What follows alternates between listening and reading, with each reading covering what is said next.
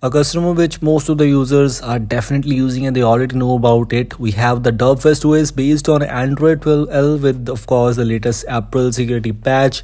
Some things which we have, the new changes we already include in this one. I'm going to talk about some bit of changes about this one and some others in this video, so stay tuned.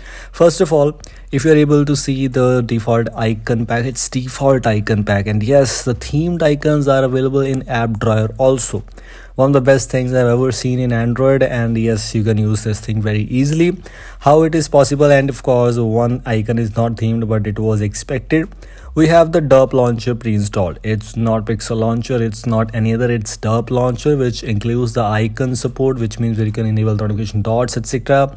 App drawer has the option called all apps themed icons. So if you enable this, you'll see the themed icons in app drawer.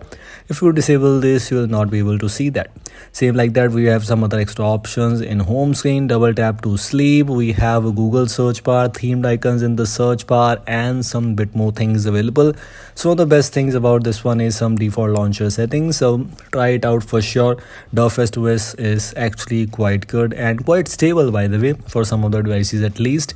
And one more new change which I got in gesture settings. If I move on to the gesture option, if I scroll down, you're able to see the IME button space, which is actually one of my favorite because I want to use the pill but I don't want that space below the keyboard. I've disabled this option. Also, you can simply customize your navigation bar pill. You can choose the length, you can customize the radius. As you can see, this is how it is looking like now. It's looking like iOS pill. So yes, this is here. And also I've disabled the IME, that option, IME switcher option, IME space option actually. So if I move on and check out this, let me show you that I don't have the space. As you can see, I don't have the space below the keyboard, but the navigation bar pill is also there. So yes, a lot of new things are already included. If I move on to other options, this was about the gestures and keys, which we got something new in this one, a new change which was added here. One more thing which is added in this new build is a quick tap, and the best thing is quick tap is working perfectly fine. Yes, especially in Redmi Note 8, it's just working flawlessly. Maybe if you're using any other device there might be some issues, but most of the devices they should work. We also have the Google Lens option available. If you take the screenshot, you'll be able to see the Google Lens screenshot. So yes, one of the best things about this one. One of the best ROMs, a lot of users already know about this one, so if you didn't use this ROM yet, make sure to try it out on your device. This is about these new changes which we have, but like all these changes, we also have some all the extra features, a lot of things, a lot of features in this ROM. For example, some general settings includes the unlimited Google photo storage as an option. Of course, looks quite good. We have some alert slider notifications, some charging animation things, and some other extra bit of stuff available here and there, which you can go and customize if you want to. Same like that, we have some navigation bar customizations. If we move on to the customization section, some theming related things already there.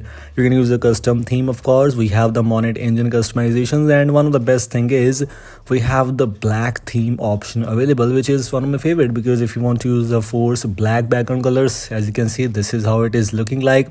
Of course, if you're using AMOLED device, if your device has the AMOLED display, you'll definitely love this. So yes, black theme is there, which was kind of a most important thing. A lot of users always look for this, but including that, we also have some extra options too. Some lock screen customizations available. We have some notification related options available, where you can enable the option called force expand notification. You can customize the heads up notifications, and second one is one of my favorites, make heads up less annoying. In call vibration options also there. Quick settings customizations include the smart pull down and quick settings pull down. We have some quick settings footer text customization, brightness slider options also there. We have some battery customization, some miscellaneous customizations includes show data disabled and colored icons. If you're able to notice one more thing, if you enable the colored icons option, it does not require any kind of system UI restart, it does not require reboot, so that's also quite good. We also have the some VoLTE icons customizations too. So one of the best choices for you if you need a custom ROM with good kind of things, good features, and almost a good stability too. For most of the devices, it's good, it's quite stable. I have the link already available in the description. Move on to my website and download and install this thing. Thanks for watching. I will see you in the next video. Until then, goodbye.